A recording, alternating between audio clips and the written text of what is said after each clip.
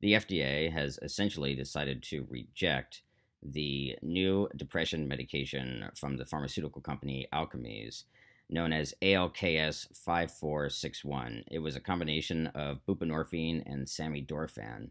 This is a big blow for Alkermes since this medication was originally expected to be the most profitable product Alkermes would have, assuming it got approved. However, this decision was expected.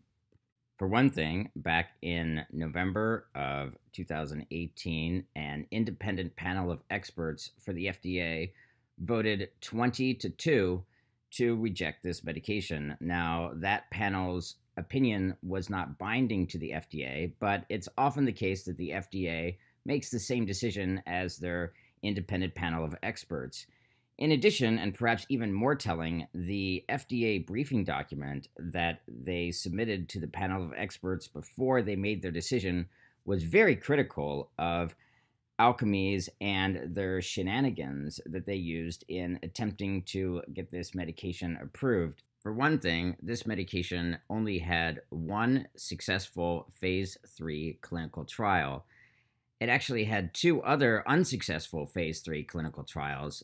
In the past, the FDA has required that medications have at least two successful phase 3 clinical trials in order to be approved. In addition, they used a method of attempting to artificially reduce the response to the placebo, known as sequential parallel comparison design.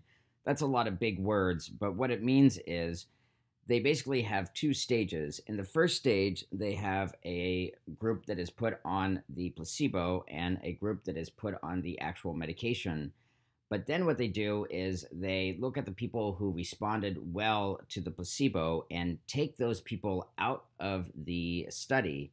And in the second stage, they just have people who did not respond well to the placebo.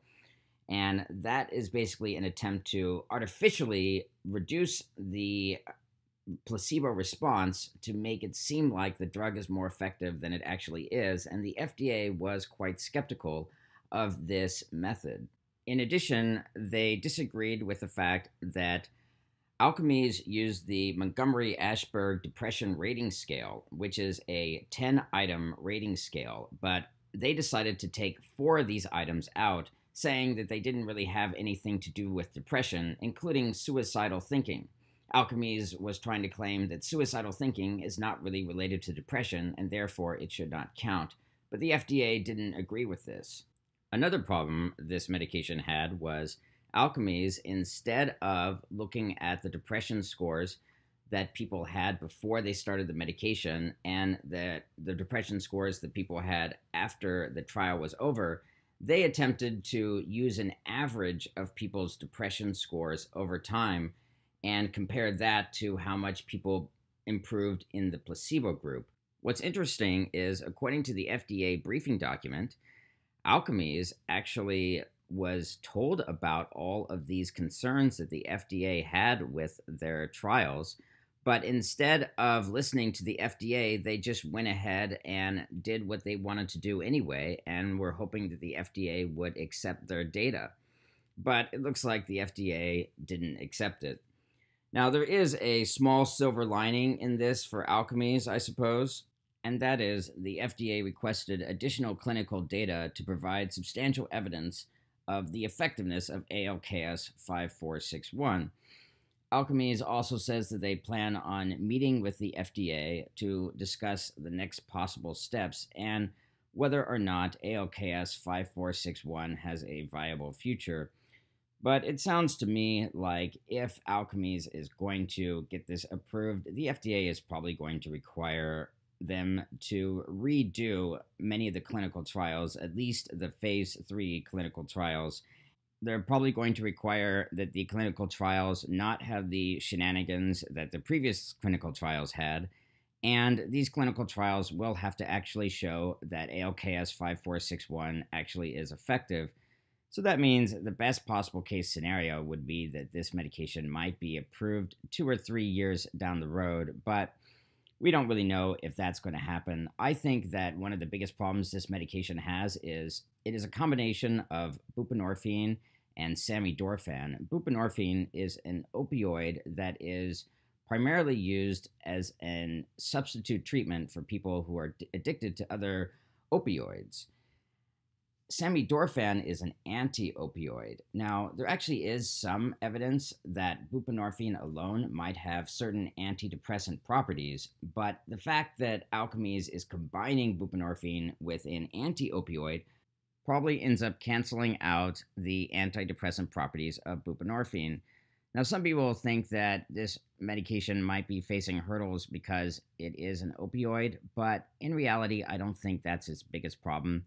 Because for one thing, buprenorphine is not considered the most addictive opioid. That's why it's used in substitution therapy. Also, when you combine buprenorphine with samidorphan, which is an opioid mu receptor antagonist, you end up getting something that is maybe very mildly addictive to 1 in 8 people who have already had problems with opioid addiction. But for the most part, this medication is not really that addictive. The main problem that this medication has is the simple fact that it's not very effective.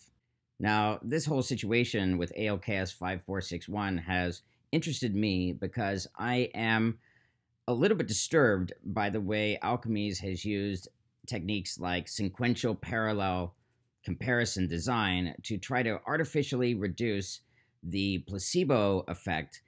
And I am pretty happy that the FDA does not seem to be accepting it. There is at least one other medication that they are trying to approve for the treatment of depression that uses the same tactic, and that is Nuplazid.